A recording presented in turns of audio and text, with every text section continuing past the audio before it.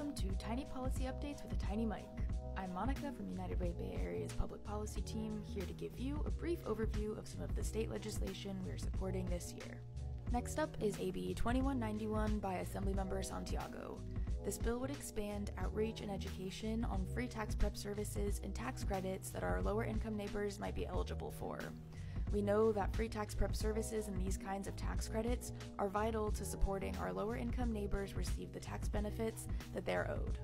We are also supporting SB 1395 by Senator Becker.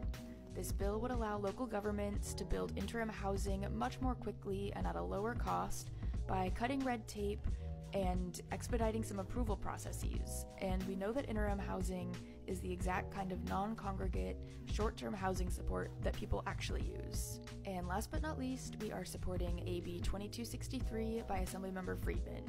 This bill would create a council that is tasked with understanding the feasibility, challenges, and benefits of scaling up existing guaranteed basic income programs across the state.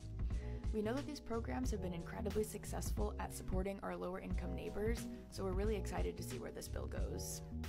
The United Way Bay Area team is hard at work analyzing and registering support for many other bills, so we will be sure to update you on our legislative priorities throughout the year.